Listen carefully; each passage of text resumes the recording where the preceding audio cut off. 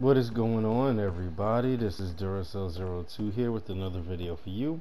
What I am showing you today is how I've done it as far as getting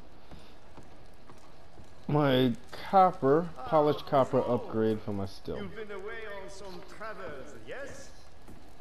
To make moonshine, and I wanted to show you guys exactly how much you could make off of it, so I will continue to do so now.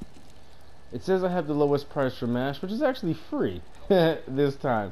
I believe it's because when I leveled up, I did get a coupon from the Outlaw Pass that made it free.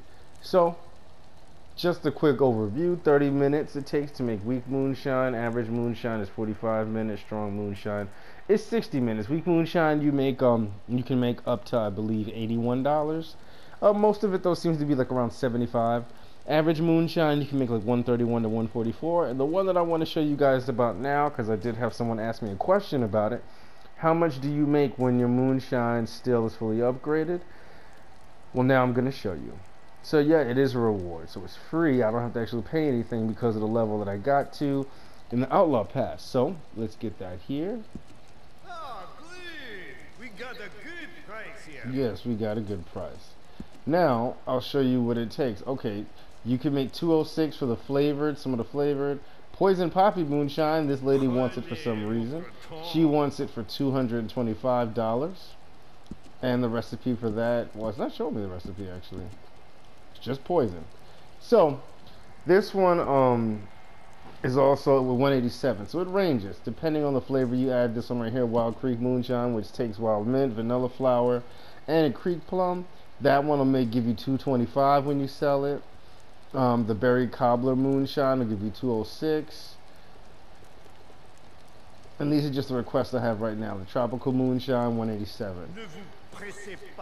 So I have the Berry, the Evergreen Moonshine, and Wild Cider, as well as Wild Creek.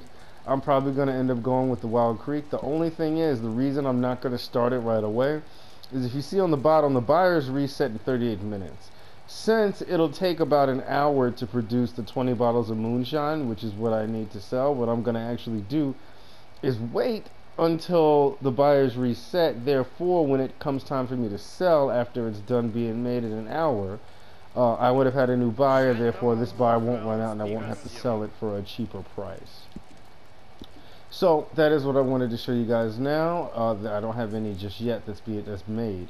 So what I'll do is I'll make the flavor. I'll show you guys what it looks like. But as you know, you already saw what the prices are, how much you can make, and that's even faster than you can actually make money with as far as Crips goes as well. So you can make a pretty decent amount of money by doing moonshine, the Crips Trading Company, as well as splitting it up with the trader. The bounty hunter and the collector. The collector, you could always make a bunch of money. And so basically, yeah, you can make quite a bit of money, quite a bit of gold by doing all of the actual frontier pursuits. Well, that's all I wanted to show you. I wanted to answer that person's question that they had about how much it would actually cost to make. Well, cost to make, actually I believe it should be around $50 if you do the mission upstairs. And the mission upstairs, you go to Maggie, and the one I picked that keeps you in the same lobby is the bounty mission, the moonshine mission. I'll show you actually while we're waiting. And basically, I'll show you exactly what it says so you know which one to pick.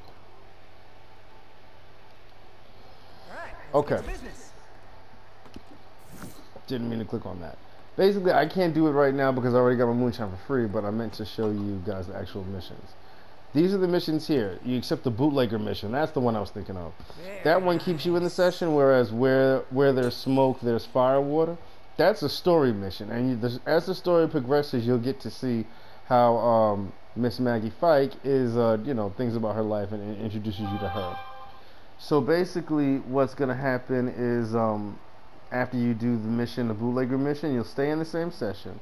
But at the same time, what'll happen is you'll be able to lower the price and cost for MASH if you do not have the coupon. Okay. Well, that's about it. That's all I got for you guys today. So, I hope you guys enjoyed. If you did, drop a like. It'll help out a lot. Plus, it helps other people to be able to see the channel as well. And subscribe for more content, because I'm going to keep putting out videos, Red Dead and GTA Online, you know, for the foreseeable future, and see how everything goes. Thank you very much for watching, guys. As always, have fun, be nice to each other, and I will catch you guys in the next video. Duracell02 out.